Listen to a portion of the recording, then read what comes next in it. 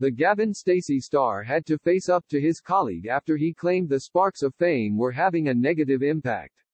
Rob Brydon, 57, had been in the television industry for almost a decade when Gavin Stacey began to take hold of the nation.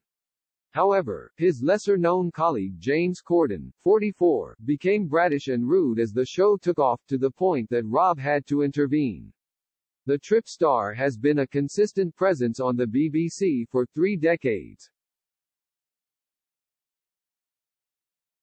First starting on radio and then heading to television and theatre. Then, in 2007, Rob starred as Bryn West in the British sitcom, written by James Corden and Ruth Jones.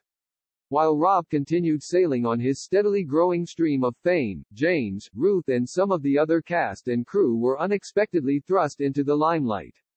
James reportedly didn't handle the change in lifestyle all too well. Rob had worked with James previously in a comedy drama Cruise of the Gods a few years earlier and was impressed by the upcoming star. The Swansea-born actor said young James reminded him of himself when he first arrived in the industry. He told The Independent in 2019, "I was very impressed by him, although he was very young, very green, very provincial is how I would describe him, not unlike myself at that age. He is such a talent, James, good God he really is." So he was on a roller coaster. He added that after the Gavin Stacey fame took hold, James began enjoying the fruits of his success but lost his way for a bit.